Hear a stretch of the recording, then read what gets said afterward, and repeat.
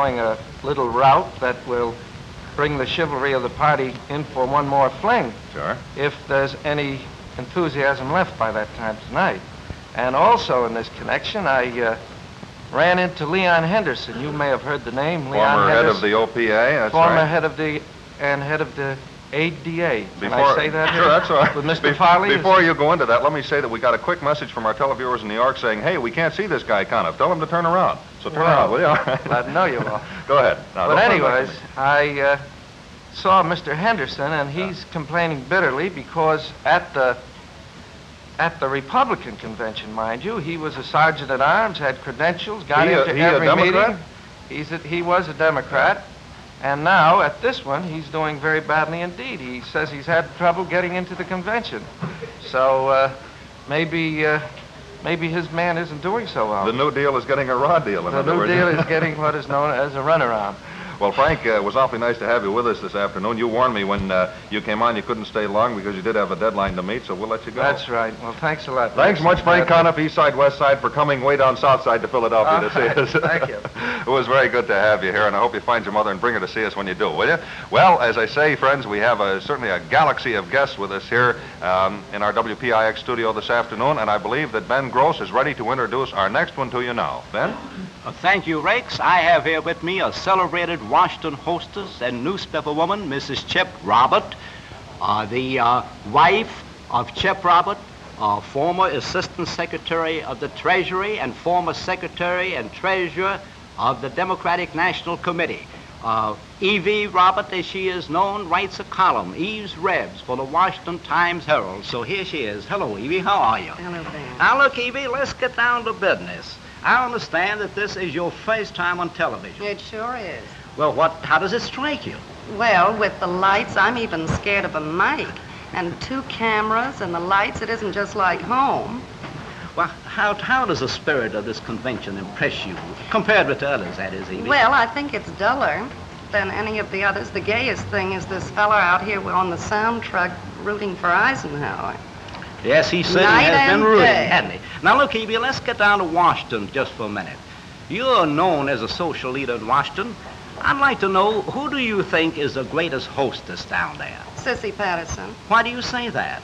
Well, she really thinks it out and puts her heart into it and does more than just have the food and the liquor. Well, that's very interesting to hear. Now, let's come back to Philadelphia again. Who do you think will be the vice president, rather than whom you want?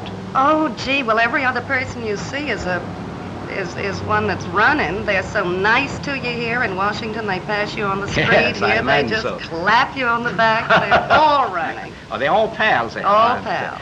Well, look, Evie, who would you like to see to be vice president now? Oh, well, now, that's a different matter. Like to see. I have my man, but I don't sing Who is until the hymn is given out. Oh, well, you're not going to sing now? Not until the hymn is well, given Evie, out. Well, now, look at this. Let's come to something more serious. I'm sure you'll consider this seriously. Last night, as you know, right here in this studio, Claude Pepper announced that he was a candidate for the presidency. Now, what do you think of that? Well, I don't want to tell you. I Why could not? tell you.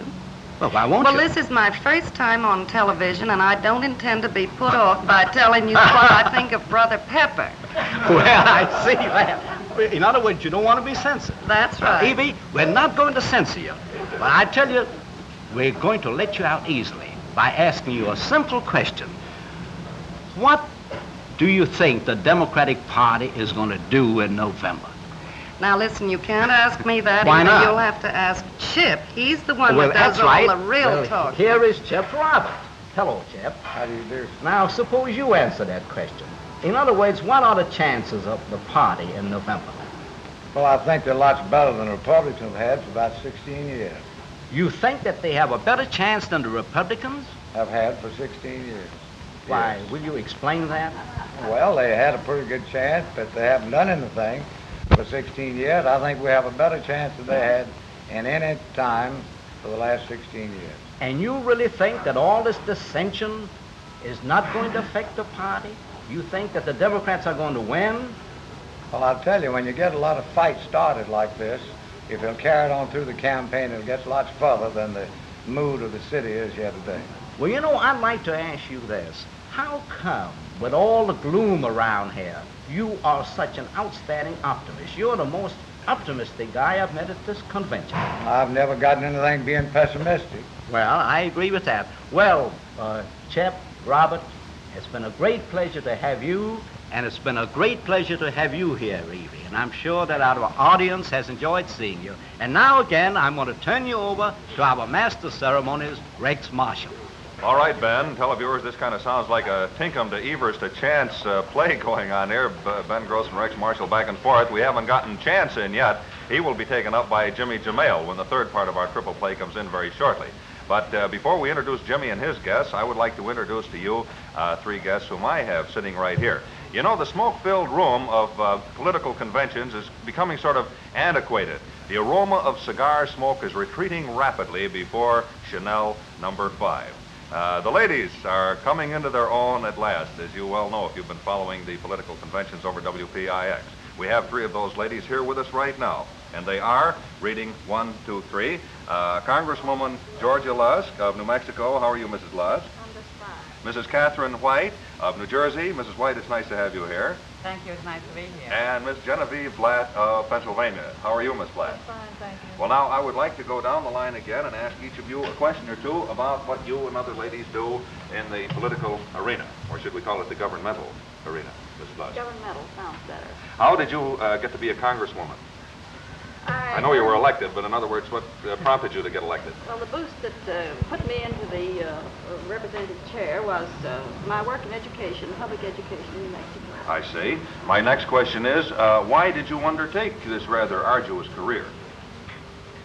Government has always been interesting to me, and I feel that before we do very much more with public education, we need a legislative foundation to improve the general situation. And you think the ladies can... was there, and I took advantage of it. You think the ladies can supply that foundation, eh? I think ladies can do as much towards supplying it as the average member of Congress. How many congresswomen are there at present? There are 7. Well, that's quite a distinction for you, being one of 7. Do you expect to continue being a congresswoman? In other words, will you run again?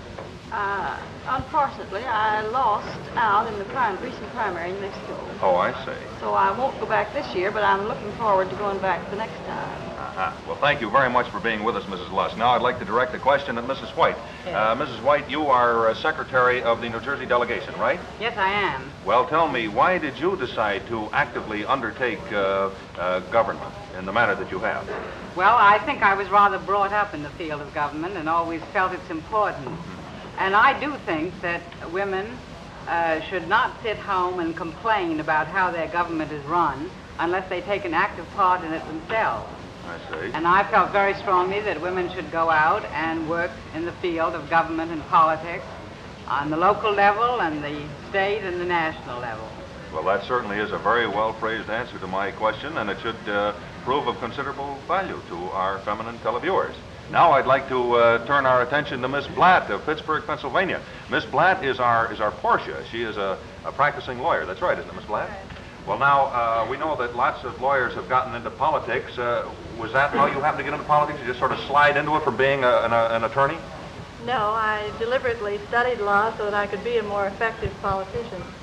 Very good. Before I get into something else, tell me, what is your job here? You're secretary of the Pennsylvania delegation, right? That's right. Keeping you pretty busy? Pretty busy.